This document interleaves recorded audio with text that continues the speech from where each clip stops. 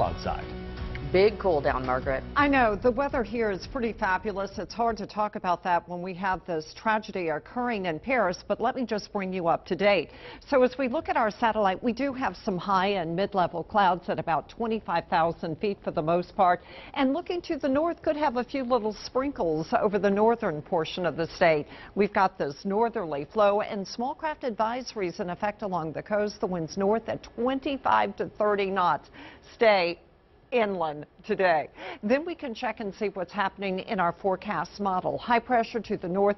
We're going to pick up more of an east-northeast flow tomorrow. You can see some clouds moving our way. It's going to be a great day. High temperatures in the upper 60s, but it's definitely going to be chilly in the morning. Low temperatures low to the mid-40s. North Shore, South Shore, upper 40s to even mid-50s closer to the lake. Then here we are looking at Sunday. Notice how that moisture is beginning to increase from the east-southeast. Still going to be a great day. High temperatures in the upper 60s. The weather begins to change as you go into your Monday. Obviously, we've got a southeast flow. We've got a chance of rain developing, but the time period we're really watching is Tuesday into Wednesday, possibly into Thursday.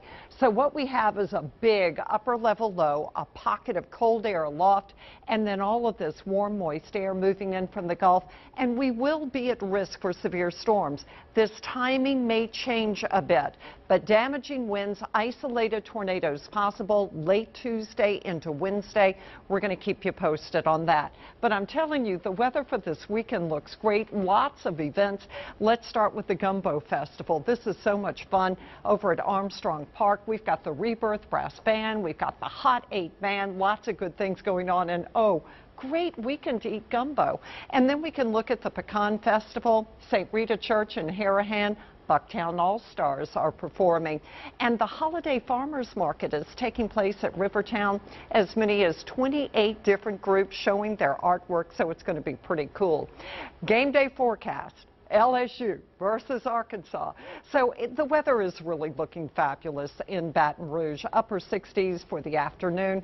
Kickoff temperatures in the 50s. Then we can also go and check out what's happening with the Saints. The weather totally cooperates in Washington. Here is a look at this morning, and it was chilly. We had low temperatures, low to the mid-40s. North Shore, South Shore basically in the low to the mid-50s. But I'm telling you, Benny said it was a gorgeous day today. High temperatures climbed to near 70. And by the way, there are butterflies out there. Look at this. We've got a monarch, a Gulf fritillary, and then another monarch. They were flying all over the place today. The high temperature 69, the average is 73, the record 83 degrees. And believe it or not, we're going to be back in the 80s going into next week. Here is a look at our highs today, upper 60s to near 70 with all of that sunshine. It was just beautiful. 64 degrees now, and we do have some clouds moving in. The wind is north at 14. It's sending in that cooler, drier air. So as we look at the temperatures, we're already in the mid-50s to the low 60s. The wind is not as strong on the North Shore, but that 20-mile-per-hour wind at the lakefront makes it feel a lot cooler. I'd grab a jacket going out because, look, 9 o'clock, you're in the low 50s to the upper 50s, so it's going to be chilly. And your morning low temperatures, low 40s to the low 50s. It's definitely going to be a chilly start to the day, but then with that sunshine, high temperatures are going to be climbing into the upper 60s.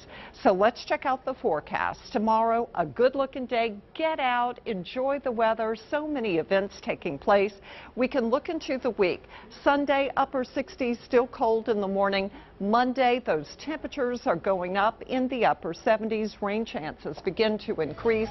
Then as we look at Tuesday, higher chance of rain, especially Tuesday night into Wednesday. Timing for the models not agreeing. Some of that rain could linger into Thursday morning. We'll keep you posted on that. Then we cool down a bit before another cold front moves our way. So a lot going on in our weather, and of course our prayers are with all of the people in France dealing with this terrible tragedy. Scott and Camille. And Margaret, of course.